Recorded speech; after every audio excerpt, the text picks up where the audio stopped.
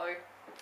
Continuing with the analysis of the drugging of the human population with psychiatric chemical compounds, psychiatric drugs. Got another extra episode. But there's an enormous amount of research and information available on this topic. If you will just engage the research and have a look at the evidence, there's an enormous amount of research. And that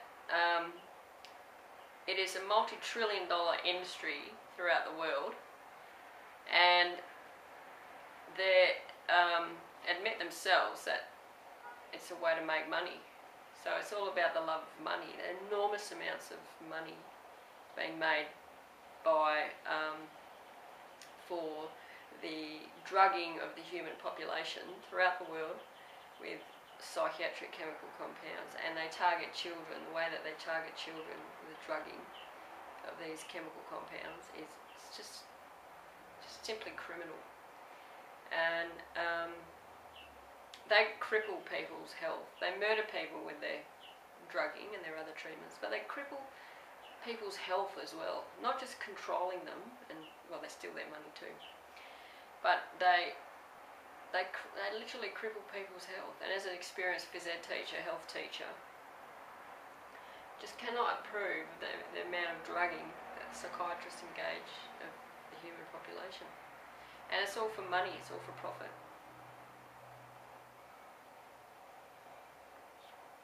Have you been diagnosed with depression and struggle with sadness? Maybe you're scared of being criticized. Loss of interest, aches and pain. Always thinking something Ask terrible. your doctor about Effects or X. Ask your doctor about Zymbalta. Talk to your doctor about Zola. Talk to your healthcare professional. Your doctor today. Doctor. Tell your doctor. Contact your doctor immediately. Talk with your doctor.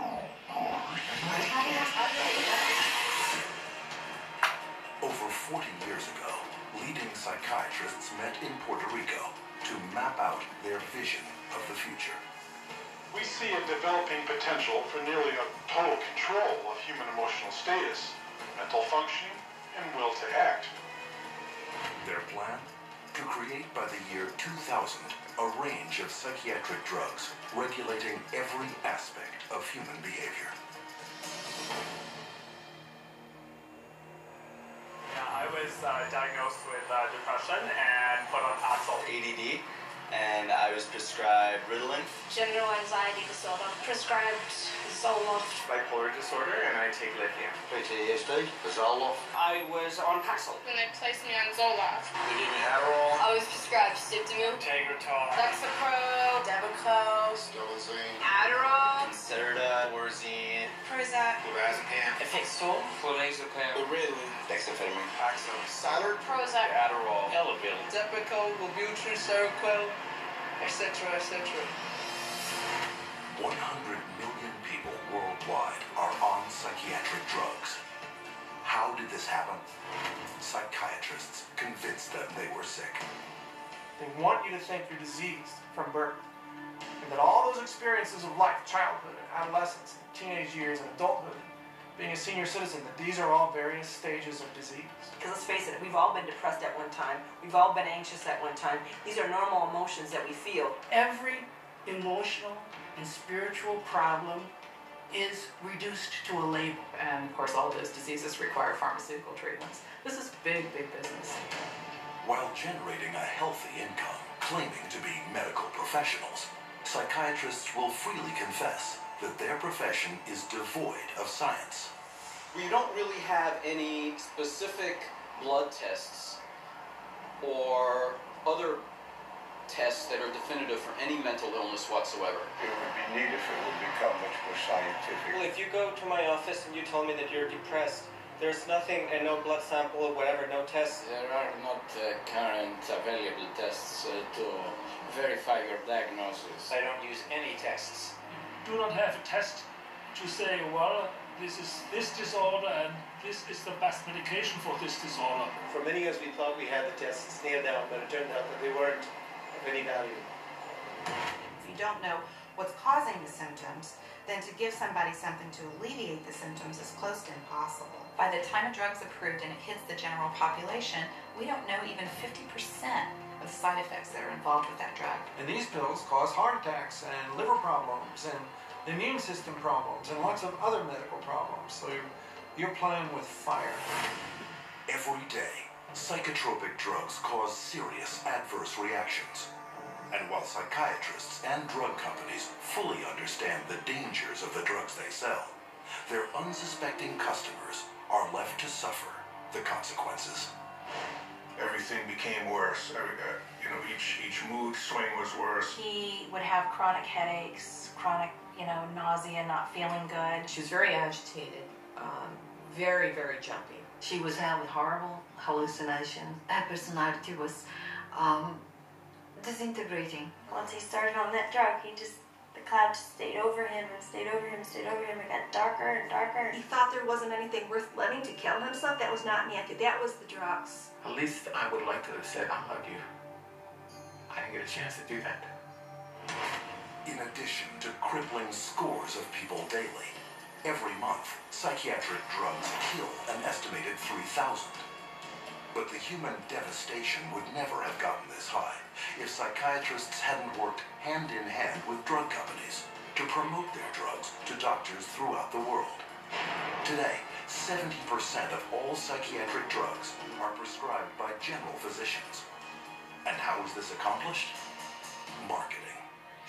It's about creating a good story that uses science, that convinces a physician to think about writing a prescription. This is not science. This is incredibly effective marketing. It has nothing to do with science. They use what I call statistical contortionism. Basically just skew the numbers, make everything look fantastic, you hide the bad numbers. They're learning every trick in the book. They're evolving into efficient marketing machines. And it's working. There's definitely an unholy alliance between psychiatry and pharmaceutical sales. That's a marriage made in heaven. They're like conjoined twins. They're joined at the wallet. And with 374 mental disorders filling psychiatry's diagnostic manual and more on the way, business is booming. Pharmaceutical companies have expanded their roster of psychotropic drugs from 44 in 1966 to 174 today. The top 5 psychotropic drugs combined gross more money than the gross national product of each of over half the countries on Earth. Altogether, the psychiatric industry rakes in $1/3 of $1 trillion a year. How could this have happened? It's a tale of deception that may be difficult to believe, but fatal to ignore.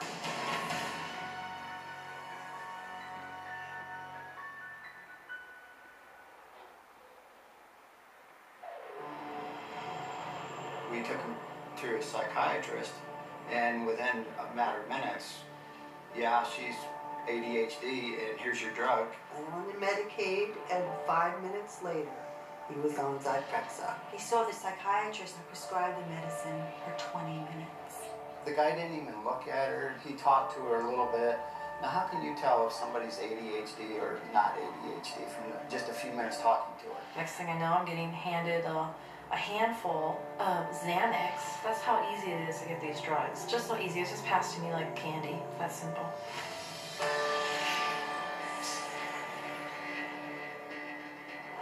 If a person were to walk in off the street, sit down with a psychiatrist, the chances of him being prescribed a drug before he were to leave the office, I would have to put it at 100%. Psychiatrists prescribe drugs. They might have different ways of diagnosing, they might have different ways of interacting with a patient, but it's rare to find a psychiatrist that uses no drugs. The psychiatrists today are, in quotes, admitting they can't cure these mental illnesses, and they're therefore going to manage the illness by using a drug. 50 years ago, a person who was going through a divorce would have relied on family, friends, clergy, and even the family doctor to a certain extent for conversation to work through the issue. They certainly wouldn't have been medicated. That was before the era of psychotropic drugs. Psychiatrists, occupying the lowest rung of the medical profession, worked almost exclusively in mental institutions. With no cures, there was little chance they would ever be respected by the public and their peers as real doctors. Psychiatrists had for years been on the fringe of medicine. Typically, the standard doctor internist would have very low regard for psychiatrists because it was understood not to be a very clear science or art. Psychiatrists wanted to be viewed as physicians, as doctors, and in order to be viewed as physicians and doctors, the people they dealt with had to be viewed as patients.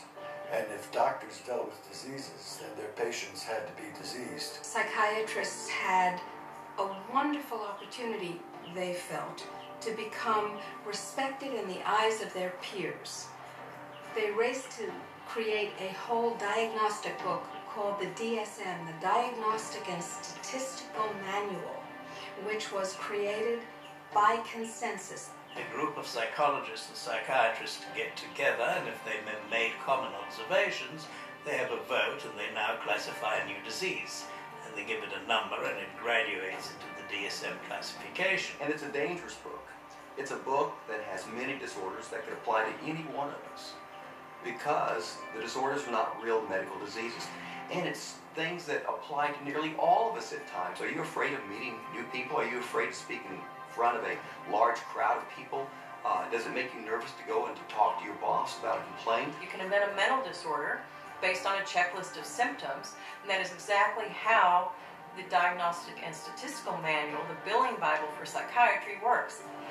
Since the DSM's first edition in 1952, the number of diagnoses has steadily grown. From a slender 130-page booklet listing 106 so-called mental disorders, the DSM has bloated to a voluminous 886 pages. It is only through the use of this book that psychiatrists can diagnose, drug, and bill for services. In fact, the psychiatric industry currently uses the DSM to collect over $72 billion in private and government insurance money. The DSM is used to diagnose and then give a label, and the label is used for billing purposes. That's how they get paid. You have to have a term in the Diagnostic and Statistical Manual in order to then call it a disease and treat it as a disease and write a prescription for it. And so because they can vote it in, they can create, and then the drug industry can just take over and market their drugs for those new disorders. And those drugs were welcomed by psychiatry leaders because it made us real doctors. Of course, first the public had to believe that there was something wrong with them, and that that thing wrong was biochemical, and that that could then be treated by a drug which was supposed to cure all. And so it was relatively easy, I think, to say, well, look, let's start looking at mental illness as fundamentally a matter of chemical imbalance in the brain. Chemical imbalance is a term that's used as a marketing ploy, as opposed to anything that there's scientific evidence to support. Nobody has yet measured, demonstrated, or created a test to show that somebody has a chemical imbalance in their brain. Period. How do you market a drug that restores the chemical balance or corrects a chemical imbalance? How can you do that in good conscience if you don't even know what one is? The whole myth of the chemical imbalance was created to sell drugs. And while psychiatrists and drug